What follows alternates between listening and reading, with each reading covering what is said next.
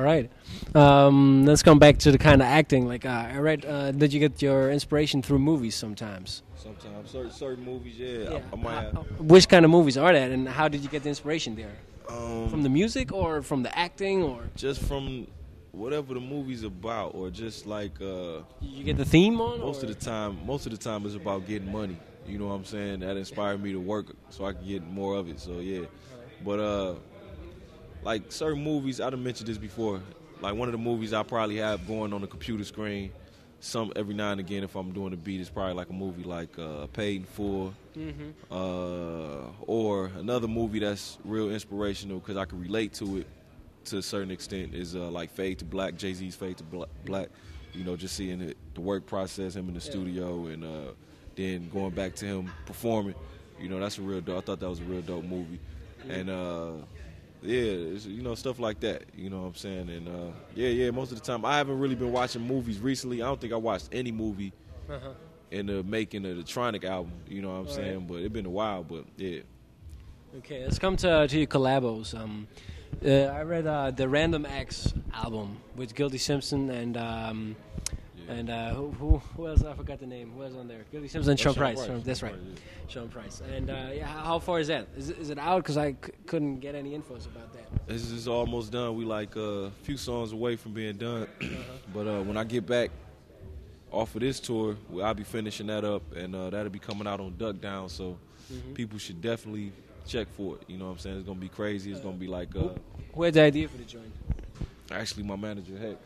All right. He was the guy that it started off as just getting Sean Price to feature on one of Guilty's records for his album, and then it turned into, he knew Sean P was familiar with me, but he wasn't too familiar with Guilt. He went to go check out some of Guilt stuff, liked it, you know, and then I don't know, it just came about like, yo, what if we did a whole album together? And Sean was down. I was down with it, and Guilt was down with it, and made it happen. We started working on songs. Sean Price actually came to Detroit for like a week, and we knocked out about 4 or 5 songs while we was out there. And that's cool. Yeah, we finishing it up now. It'll be coming out to summer. Dug Down. That's good to hear. And you said that you like to love to work with cats like Colin Monroe, for example. Those kind of like real musicians, and bringing this kind of new flavor, this indie flavor to your producing.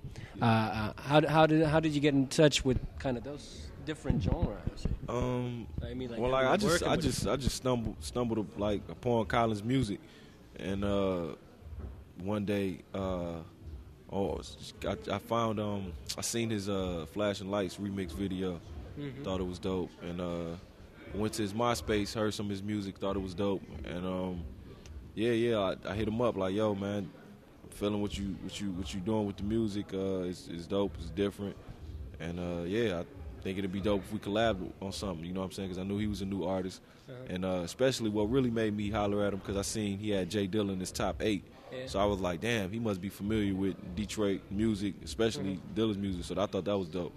So after that, you know, we had like a connection on that level. So and he hit me back and sent me a track, and I thought the track was dope, and it was different for what I was doing at the time, and all I did was like change the drums that he had on a beat, and and that was it. And I did a song. It's called Without You.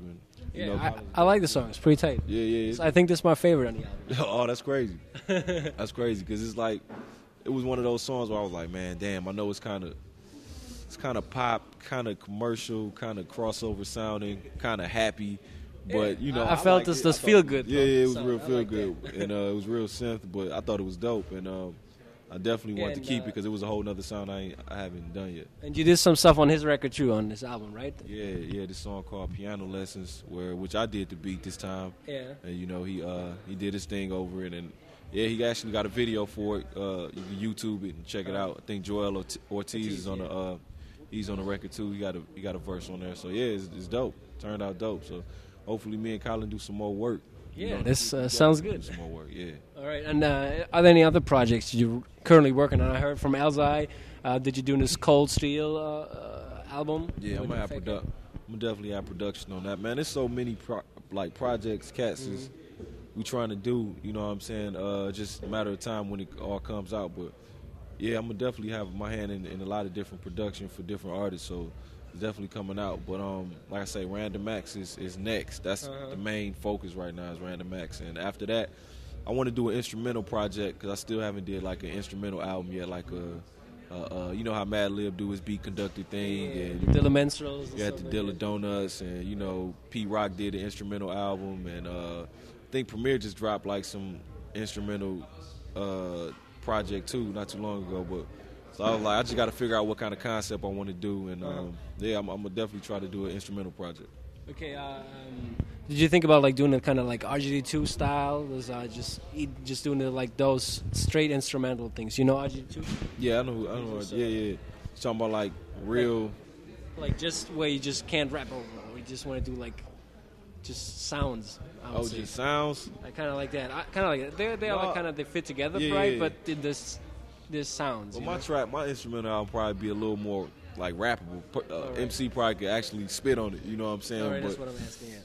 But I don't know, man. The only thing I'm scared of about that is because I know once it come out, you know, everybody gonna be rapping over the beats and you know doing their thing like how they did Dilla Donuts or whatever. But you got to expect that. You know, I actually dropped Purple, a joint called the Purple, the music from the color Purple, where it was like you know chops from Prince Records or whatever. So and like it's like 50 different dudes, artists, MCs, groups.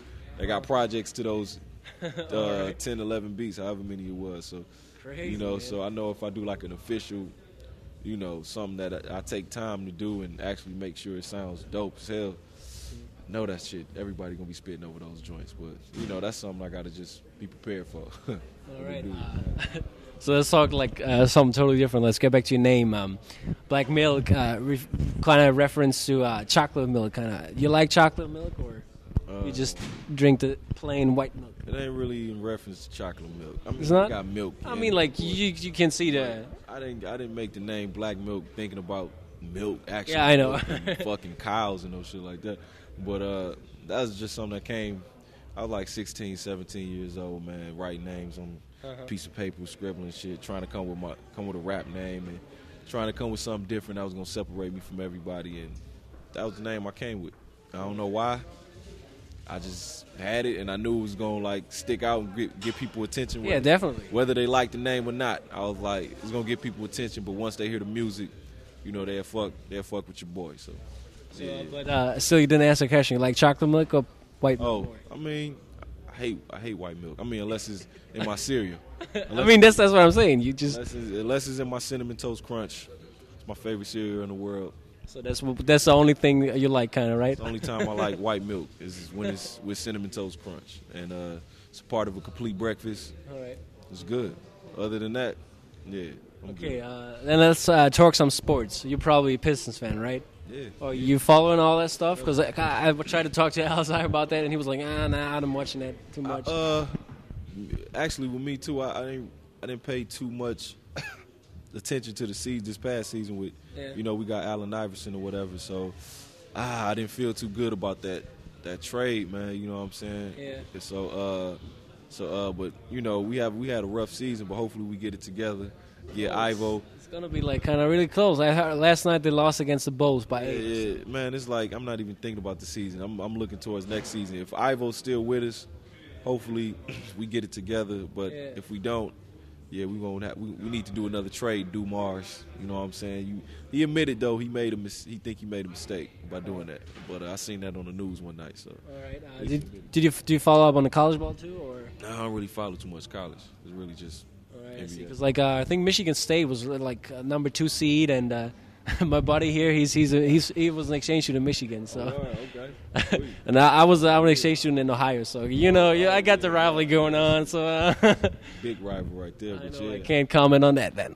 Shout out to State. Hopefully we bring it all the way, take it all the way home, bring it through. Yeah. All right. Okay. Then thanks for taking the time talking to us, Big Malik. No doubt. Thank you. I enjoyed it. Okay. Peace.